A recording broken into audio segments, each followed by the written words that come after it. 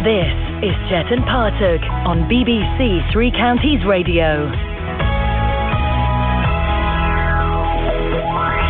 Now, it comes to something when someone going for a meal at an Indian restaurant makes the news. But that is exactly what happened when Tom Cruise, no less, went for a curry in St Albans. The Hollywood star, back in August, surprised staff and diners alike at the Veer Dhara Restaurant. And now that visit to that restaurant in St Albans is being made into a film, which is being shown at the city's first film festival. Very honoured tonight to be joined by someone who's met Tom Cruise. Darshit Hora is the manager of the Veer Dhara Restaurant. Darshit, thanks for joining us tonight. Thanks for having me in your show. Thanks a lot. It's a pleasure. How much of a difference has Tom Cruise's visit then made to business? Well, big difference, to be honest.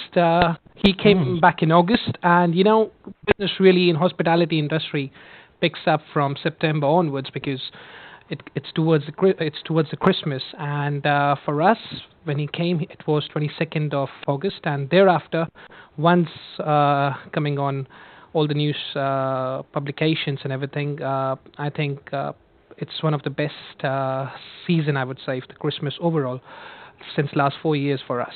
So did he book in advance, though, Shit, or did he just, was it a surprise visit? No, I mean, it was a completely surprise visit. He booked just about an hour before his visit, so right. I mean, it was basically just a random booking. And what was he like when you spoke to him? On that particular day, he was here with his family, and right. Himself, he was very calm. He was quite polite, and he was a bit more quieter than all his basically family members. So yeah, I mean, as a general guy, everyone asks me how he was and everything. Just for a usual guy, unless he's Tom Cruise, no one knows he's Tom Cruise. I mean, there were other diners at the restaurant. No one could even make it out that he was basically dining at the restaurant. So was it dark sunglasses? Did he have a hat on and stuff? No. He was just in a jacket, just in a very relaxed mood, and that's all about it. And did he know his paneer from his poppadoms? What he knew for Indian restaurant was chicken tikka masala.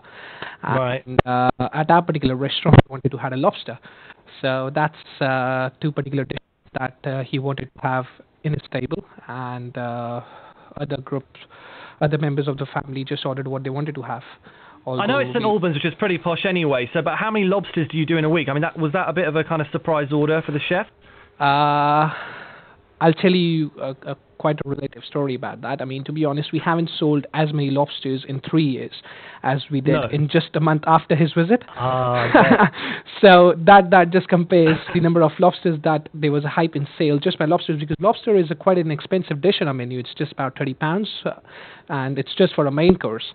And we sold about every day we were selling about 4 or 5 lobsters, which we usually just do maybe a couple of them in a week, because we're not, I mean, when you go to an Indian restaurant, you want to have something which is, proper authentic Indian, and lobster, people can't imagine how authentic it can be as well. So, but yes, since then we have sold quite a few lobsters. Darshit, back in the day, I was a student waiter, and my God, how much would I have loved to have been serving that table? The all-important question, was he a good tipper?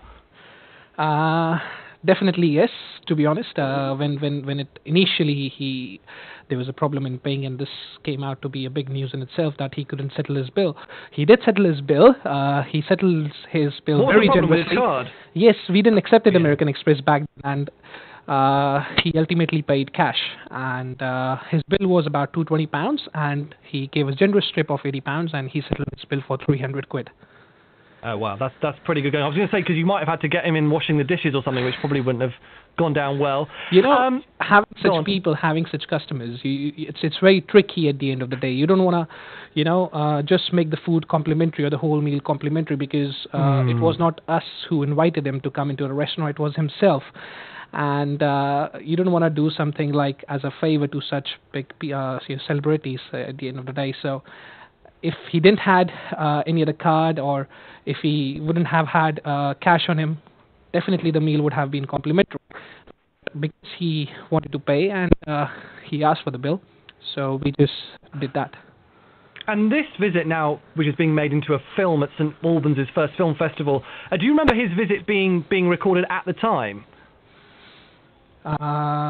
Visit wasn't recorded. It was, Okay. I mean, basically there was just an image which was basically from CCTV, which was Right. That's about it. I mean, I still have the footage of him dining at the restaurant, but there's nothing other than that.